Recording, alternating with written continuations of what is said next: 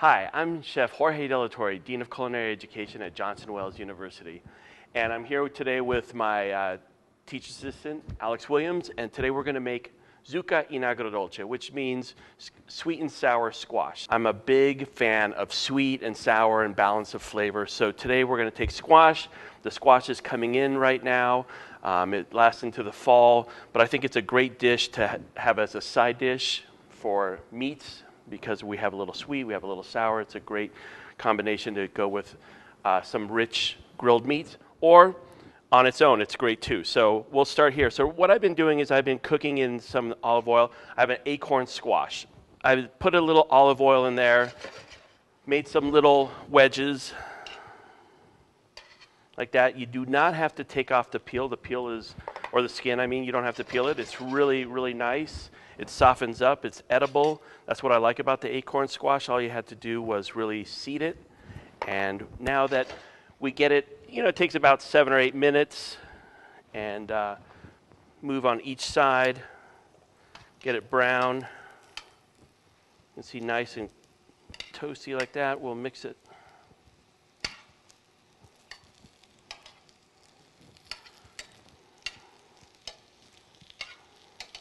And when you do it thin like this, it doesn't take that long. So it took about, like I said, 7 minutes to get to a nice soft wedge. I think this one, perfect. All right, so now that it's getting soft, we're going to add garlic. So I don't want to add garlic too much in between, so because I'm thinly slicing it, I don't want it to burn. So we're going to add that. We'll let it go around.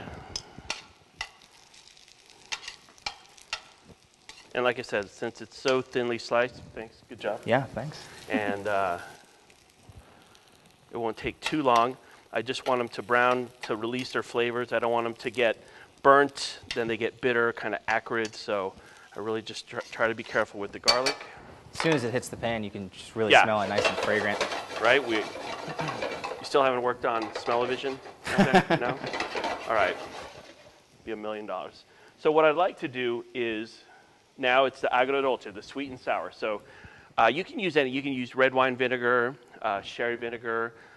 Those are nice flavored vinegars. If you were to use like just white vinegar, it's maybe too much. Yeah. So I like to use these flavors. And I have a red wine vinegar in here. Going to reduce. That's fine. We'll turn it down a little. And we're going to add some honey. So that's we added the sour. Now we're going to add the sweet. Going to kind of try to coat. It's going to make its own little sauce. We're going to coat the squash. The squash already is a little sweet in of itself, but when we add that vinegar, it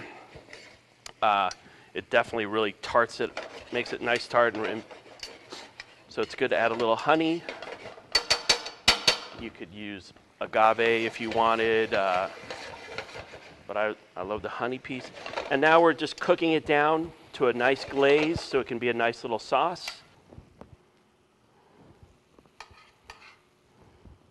Going to start plating it nicely.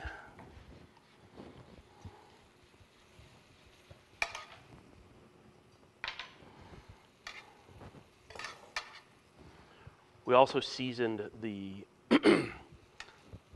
with a little salt and pepper already to the squash. So we'll move that aside. And then we'll drizzle with a little sauce.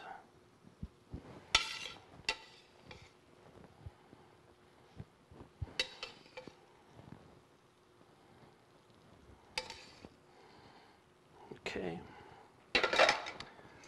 And we have a nice dish here, and what we've done is so now we have some cooked, we have some hot sauce. It's always nice to, like I said, to play on flavors and to play, so it always needs a little freshness. You probably in your garden have mint that is running rampant. You're wondering what else to do with it. So I always like to add a little fresh mint and basil.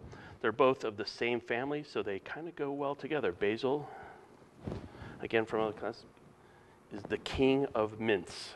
Basil in Greek, remember, is king, and it's from the mint family, so they kind of go well. They kind of play off. And now you have a fresh, cooked, and a nice sauce. We'll add a little more salt at the end to perk up this flavor. And there you go, Zucca in Agrodolce. Enjoy. You can find this recipe and all recipes at our website. I'm Chef Jorge De La Torre from Johnson Wales University. Let's dig in.